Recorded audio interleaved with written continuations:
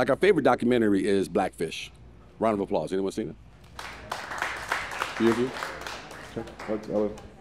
I'll explain it. I'll explain it to those who have not seen it. It's absolutely hilarious.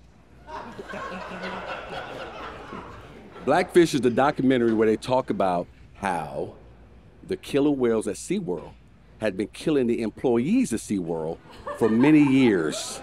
It is phenomenally hysterical. And that's because you either still worked at SeaWorld or you would get killed by a big ass fish. And I would like to think that if I worked at the grocery store and the shopping carts were just killing motherfuckers in the parking lot, I would at least put my 2 weeks in and get the fuck out of there. One of the best scenes of the whole flick, there's this Caucasian gentleman sitting at the edge of the pool, 2 killer whales just swimming around in the water. My man has his foot just dangling in the water like it's a Sunday afternoon at the beach.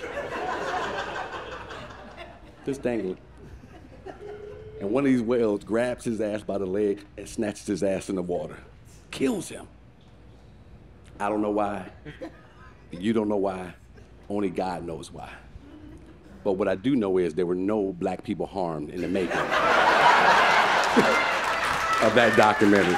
Not a one.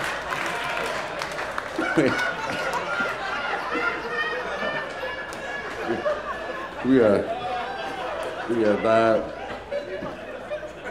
Y'all fuck around if you want to. For generations, y'all thought black people can't swim. We can swim, we just do it at the appropriate goddamn time. And that ain't the right time.